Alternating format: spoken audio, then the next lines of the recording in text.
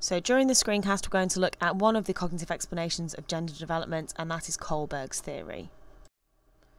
So by cognitive explanations, what do we mean? So we look at how children's thinking of gender develops. Gender identity results from children actively structuring their own experiences, so they're not just passive kind of looker-oners of behaviours, and as I've said there, social learning theory would suggest that we are more passive. Cognitive explanations have that more active element.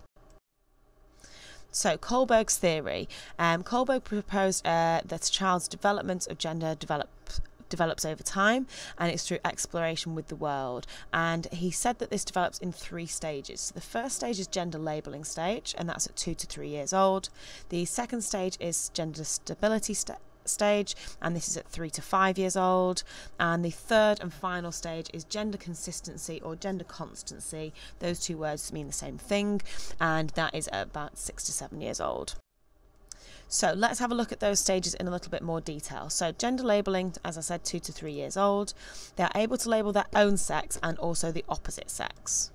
And they're able to judge others' sex on external features. So they might look at what they're wearing, they might look at their hair length. And they don't understand that gender's fixed, so they don't realise that boys become men. And they might change the label if the external feature changes. So you've got the picture on the right hand side here. So it says Alison is 2 years old. She knows she is a girl and she likes dressing up in fairy outfits. She likes wearing dresses and is able to identify a boy by his short hair. So she likes to wear dresses because she understands the label of females works with that external feature of dresses. So the second stage is the gender stability stage, a little bit older now, so 3 to 5 years. And the children realise that gender is stable over time, so they do realise that boys will become men and girls will become women. However, they don't yet realise that gender is consistent across all situations. So what I mean by this is they might think that males would change into females if they engage in female activities. So for example, if a girl is wearing if a girl has short hair, for example, they might think that that girl has changed into a boy. You can see the picture on the right hand side at the bottom. So by the age of 4, the girl realises that when she grows up she'll be a lady. When I grow up I'll be like my mummy, she says. So she's realising that gender is stable over time, but they haven't got that consistency across situations yet. So gender consistency or gender constancy stage, and this is a little bit older, so 6 to 7 years.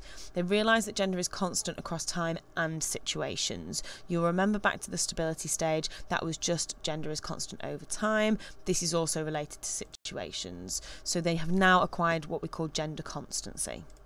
This is when they learn a gender appropriate behaviour, and gender appropriate behaviour becomes more important as they know that their gender will not change.